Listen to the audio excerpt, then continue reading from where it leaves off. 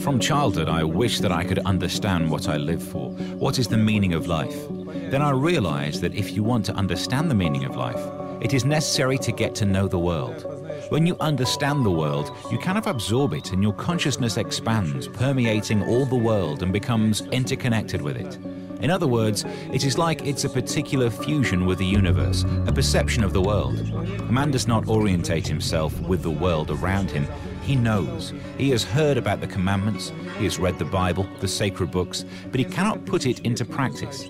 For several thousands of years, people have known that they mustn't hate, offend others. They cannot be displeased with fate, but people do not understand this knowledge. They cannot use it.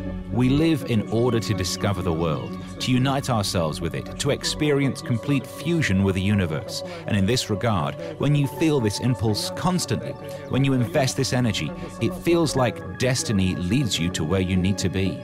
Sergey Nikolayevich Lazarev is the author of numerous books about humankind's spiritual path and development. For many years, he has been studying the interrelationships between the internal state of mind and destiny. In his books, he talks about how human actions affect his health, his future, and the future of his children. His ideas have been developed into a system of one's attitude to life and determination of man's place in the universe. Sergey Nikolayevich's books are the collection of more than 20 years of his research experience in the field of synthesis between science and religion, the marriage of important information which forms the universal system of knowledge.